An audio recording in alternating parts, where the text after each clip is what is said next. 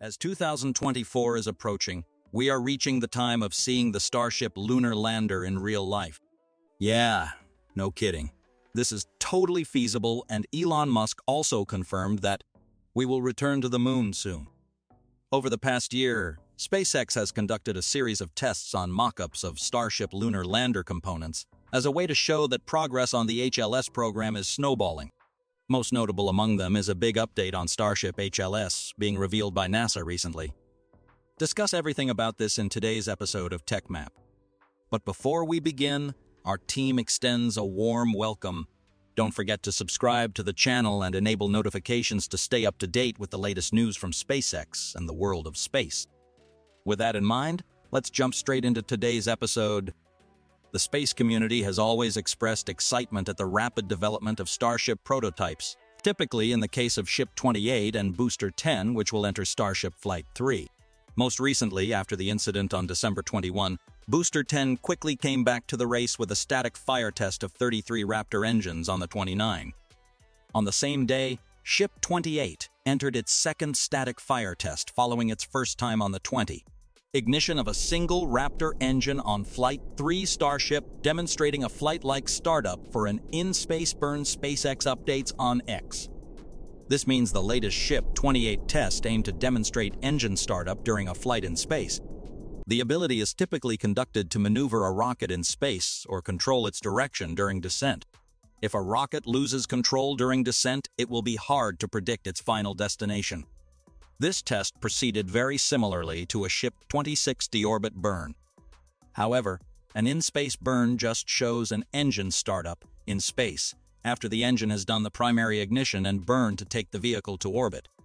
By contrast, a deorbit burn is an engine start specifically aimed at removing sufficient delta-V that the spacecraft will enter the atmosphere. This hints that Ship 28 may go orbital and do a deorbit burn. These play an important role in demonstrating HLS's capability in Artemis 3. Actually, NASA announced Test Ship 28's ability to refuel in orbit, a key part of the Artemis 3 program where Starship HLS will be loaded propellant from various tankers. To gear up for Artemis, in addition to testing HLS's technologies in orbit, SpaceX also focuses on testing its components on the ground. However, few people feel the same way about Starship HLS, another variant of Starship. It's not because SpaceX is slow to develop this lunar lander version, but the information surrounding the progress is rarely public. And one of those rare pieces of information was unveiled recently, particularly on December 21 on NASA Marshall's X account. The post attached the image of Nicole Mann and Doe Wheelock, two NASA astronauts being on a subscale mock-up elevator.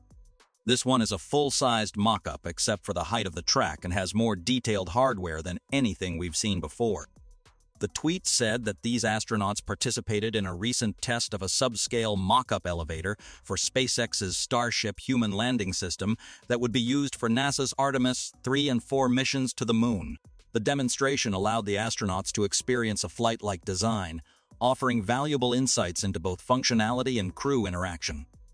The Starship rocket is designed to handle anything SpaceX can throw at it, with considerably more power and payload capacity than the company's Falcon 9 rocket. When freed from the super-heavy first stage, Starship is still 160 feet or 50 meters tall, and the crew compartment is near the top of the vehicle. So, Starship HLS needs an elevator to take astronauts from the nose down to the lunar surface. SpaceX built a prototype of the planned HLS elevator at its facility in Hawthorne, California. It features a full-scale basket with functioning mechanical components and controls. The astronauts, Nicole Mann and Doe Wheelock, wore spacesuits that approximated the movement range and mobility the crew could expect on the lunar surface. The astronauts provided crucial feedback on various aspects, including elevator controls, gate latches, ramp deployment, interfaces, cargo space, and dynamic operations along the vertical rail system.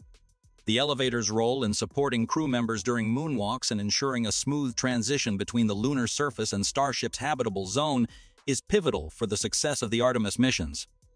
When the actual mission rolls around, the crew will have new advanced spacesuits developed by Axiom Space, but those aren't ready yet. Actually, this is not the first time the elevator image has appeared.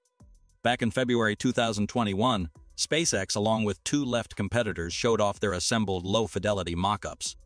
At that time, under the Human Landing System program, NASA selected three providers, a Blue Origin-led consortium, Dynetics, and SpaceX, to build prototypes and compete for one or two follow-on contracts back in April 2020.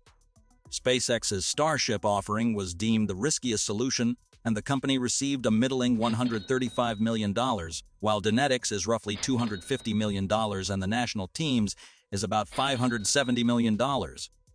Despite being the least funded, SpaceX made the impression the most. In the 10 months since SpaceX received its $135 million, the company built no less than 8 full-scale Starship prototypes, performed a dozen or more wet dress rehearsals and static fires with said prototypes, and performed 2 powered hops and 2 high-altitude test flights. Now, to add to that list of low-cost achievements, SpaceX also built and tested a functioning prototype of the elevator Starship in a short period of time, which would be used to lift and lower astronauts to and from the lunar surface. The photo shows an elevator prototype situated inside a steel Starship ring with the sky visible. Meanwhile, in the same period and with an investment amount 6 times higher, guess what NASA got from the 2 best-funded teams? As far as I know, the space agency received only paperwork, a few completed design reviews, and 2 low-fidelity mock-ups, mostly made out of cardboard, foam, and wood. In the end, what was the result? In April 2021, in a surprise move that was dictated by budget constraints, NASA awarded $2.89 billion to SpaceX alone for the development of its Starship super rocket as a lunar landing system for astronauts, leaving out Alabama-based Dynetics as well as a team led by Amazon founder Jeff Bezos' Blue Origin space venture. Not that enough. Fast forward to November 2022, Elon Musk's space company continued to win contract modification to further develop its Starship human landing system, serving for Artemis 4 scheduled in 2027. With the presence of the lunar lander's full-sized elevator mock-up, the HLS team appears to want to emphasize one more time their fast pace in gearing up for Artemis 3 targeted in December 2025. Obviously, the closer the Artemis 3's deadline is, the more activities about the program are public. On August 2023, the media recorded the emergence of distinctive white-nosed cones that experts believe represent mock-ups of the HLS Starship variant R-marked for meticulous testing. They stand out by containing life support components, signifying swift strides in critical testing protocols and a leap forward in the developmental timeline. At the same time, SpaceX also completed engine tests for NASA's Artemis 3 moonlander. Given that, the company demonstrated a vacuum-optimized Raptor's performance through a test that successfully confirmed the engine can be started in extreme cold conditions resulting from extended time in space. Entering 2024, SpaceX would conduct a propellant transfer demonstration in Starship Flight 3. Both NASA and SpaceX view off-Earth propellant transfer as a key enabler of bold exploration feats, such as the establishment of crewed outposts on the Moon and Mars. That's a step toward the envisioned operational strategy, which will involve voyaging Starship vehicles rendezvousing with tanker variants in Earth orbit. Talking about the current speed of the program, Amit Kshatriya, Deputy Associate Administrator for the Moon to Mars program in the Exploration Systems Development Mission Directorate at NASA headquarters, gave compliments to the HLS team.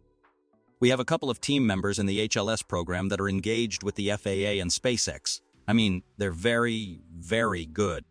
And so they understand kind of how to incorporate their data. They're working through a leak and boil off and how that affects the kind of propellant aggregation phase of the mission. So I don't want to go too far down the road in terms of, talking about that until they settle on their engineering side," added Kshatriya, adding work is well underway on the crew version of Starship per a reference to the life support system.